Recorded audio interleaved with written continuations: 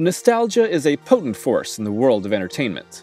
It can make audiences look back on films, novels, and TV shows with rose-colored glasses, and can also heavily inform the decisions made by studios today. When brought together at just the right time, they can create a movement felt far and wide. Today, we're seeing a very particular type of nostalgic return to the decade of the 1980s. And while the 80s have been heavily influencing pop culture in various forms for many years, the most distinctive and immediately evocative form has come in a resurgent subgenre that can be summed up in the single image of kids on bikes. While that may seem like a rather generic idea, once placed in the context of a story that harkens back to a bygone era, it becomes incredibly specific. The modern kids on bikes subgenre is defined the most by the Netflix television show Stranger Things, the 2017 film adaptation of Stephen King's It, and Brian K. Vaughan's comic book Paper Girls. These three stories seek to recapture a sense of 80s childhood wonder that translates coming-of-age stories through encounters with the supernatural. Why kids on bikes? It's a moment that can be seen throughout all three of these stories and almost immediately recalls some of the most evocative ideas of the family-friendly films that defined the 1980s. From a societal standpoint, the 1980s is often seen as the last decade in which kids felt a sense of freedom to go off and do whatever they want, far from the eyes of parents and without the fear of strangers felt today. While that may be more or less true in reality, it is certainly the case when it comes to the films of the decade. And where nostalgia is concerned, representation is far stronger than reality. The idea of a group of kids having an adventure completely on their own, free of adults, recalls the idea of a simpler time, one free of modern technology or societal fears, but one that can feel relatable to the audience, even if they never had a similar experience. The question is, why now? Nostalgia always lags a couple decades behind, giving those who grew up in the time in question enough space to age and experience different phases in life, until they long for a simpler time within their youth. While there are many causes behind today's very specific 80s-focused movement, including the lucrative nature of capitalizing on the nostalgia of modern audiences, this unique subgenre is being told by creators who were at a formative young age when the idea of kids on bikes adventures first arose. To name just a few, these types of stories can be seen in Steven Spielberg's E.T., Richard Donner's The Goonies, Rob Reiner's Stand By Me, and Fred Decker's The Monster Squad. Go it! Wolfman's got nards! Come on! So what exactly is the storytelling formula of a classic kids on bikes narrative? First, have a group of young friends go about their daily lives in an idyllic suburban neighborhood, getting into trouble and slowly approaching a natural time of change within their lives. This change can come in the form of puberty, the divorce of a child's parents, or the kid's neighborhood being permanently altered in some form. In Goonies, we see this in the kids knowing that their Oregon neighborhood is about to be bought by a corporation before they embark on a treasure hunt. In Stranger Things, it's our group of 4 Dungeons & Dragons loving boys growing up in middle school who soon lose a member of their group to the Demogorgon. In The Monster Squad, it's a kids club who love old monster movies, only to be faced with said monsters in real life.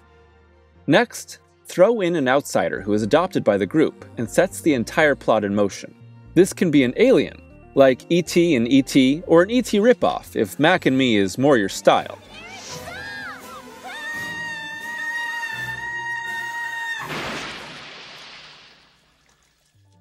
Someone with psychic powers, like Eleven in Stranger Things, or a supernatural event as a whole, like the sudden crossing of dimensions in Paper Girls, or the coming of the evil Pennywise in It. These exterior forces create conflict and expose the protagonists to the larger world, even if they never leave their hometown.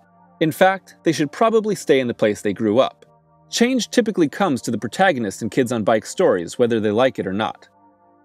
The narrative will eventually lead to a confrontation with the villain, who most often represents a form of authority, like the government agents in E.T., Super 8, or Stranger Things, or a monstrous encapsulation of youthful fears, like Pennywise in It or the demons of the Gate. These stories can even have both, but in any case, our heroes must somehow overcome their foes with little or no help from adults, but done for the sake of and help from the outsiders who have come into their lives. Finally, the resolution of our conflict should lead to our characters accepting a new phase in life. transitioning into a type of adulthood themselves, even if the adventure has only lasted a few days at most. In doing so, both protagonists and audience members can accept that childhood doesn't last forever, but growing up doesn't mean forsaking the sense of wonder and excitement found in our youth. Stand By Me has our narrator reflecting on how his life and the lives of his friends permanently changed because of their journey to find a dead body. E.T. closes with Elliot saying goodbye to his extraterrestrial friend and clearly having been changed by his experiences. In any case, life is different for the protagonist in an irreversible, coming-of-age sort of way. Steven Spielberg's E.T. stands as the most influential piece of this subgenre, with its template of a group of young children in an idyllic suburb taking an alien friend under their wing, and in the process growing up, hitting all the marks here. Of course, its scenes and posters that feature the image of children on bikes taking off on their life-changing adventure have been burned into the subconscious of mainstream audiences for decades. To be clear, there are many modifications that can be made to this formula without breaking it. The town doesn't have to be wonderful, as seen in the clearly problematic Derry, Maine of It. The kids don't have to be in elementary school, as is evident in Paper Girls.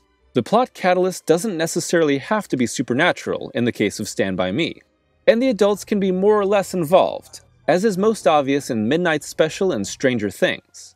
However, a large portion of these plot and character elements remain in place, and make new entries into this mini-genre obvious to audiences in search of a nostalgic adventure. It's the Duffer Brothers' Stranger Things in particular that has most encapsulated the modern kids on bikes movement, by placing an emphasis squarely on the 1980s and making numerous references to the influential films of that time period. The show makes sure that its audiences know exactly what type of story is being told from the very beginning, by translating the stories typically told on film into a multi-season series. Stranger Things has naturally subverted some of the hallmarks of the genre, while still giving audiences the kid-focused supernatural nostalgia trip that they want. By the mere nature of its medium, this story of coming of age by encountering the supernatural has made the process of growing up more realistic by having it play across years rather than days. In addition, the beloved character of Eleven has become a far more well-rounded and dynamic young girl, instead of a plot device. These alterations help further establish the kids on bikes subgenre by making noticeable diversions and often predictable paths. In writer Brian K. Vaughan and artist Cliff Chang's Paper Girls, we see a comic book take on the kids on bikes tale, with the story following a group of teenage girls who are suddenly pulled into a science fiction adventure while out delivering newspapers in the early morning. The difference here is that with most films and television shows set in this specific subgenre, protagonists must return to what is normal within a 2-hour runtime or by the end of a season. But Vaughan is telling a much longer and more unpredictable story within Paper Girls, quickly altering the entire world of its heroes and sending them on a journey through both time and space, with no clear-cut resolution yet in sight. However, the hallmarks of the 80s and the adult-free coming-of-age focus of the narrative are still firmly in place, despite its twisting and turning story structure. Paper Girls isn't the only current comic book to play off this new wave of 80s nostalgia. Joe the Barbarian, Birthright, Plutona, Lumberjanes, Afterlife with Archie, and We Can Never Go Home are all using the iconography of kids on bikes to greater or lesser degrees. It is perhaps the strongest example of how much this 80s nostalgia trend has permeated modern pop culture. As an adaptation of one of Stephen King's most famous works, Andy Muschietti's It updates the 50s setting of the original novel to the 80s, keeping intact much of the book's ideas and kid-centered narrative while tying it more heavily into the subgenre popularized by Stranger Things and its ilk. The change was a success, bringing together King's cachet in the horror genre with the current zeitgeist for big box office results. Also, today's nostalgia for the 80s greatly reflects the nostalgia felt for the 50s seen during the actual decade of the 1980s. In both, we see a longing for a simpler time 30 years prior, a feeling ingrained in the creators coming of age and bringing their childhood to the masses through the stories they tell. Although most of the modern entries into this type of story have been brought to life within the last few years, it's important to not forget about J.J. Abrams' Super 8, which predated the kids on bikes subgenre movement by several years by overtly homaging the works of Spielberg through its small-town alien adventure. Its success at the box office, as well as its shortcomings that result from an almost too faithful homage, likely helped set the course for the many stories that followed.